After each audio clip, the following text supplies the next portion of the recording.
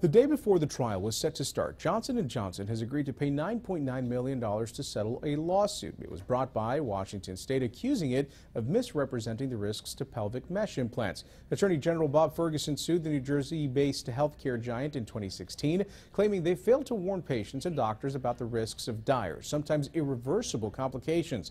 He says the money will be used to help Washington women who had mesh implants.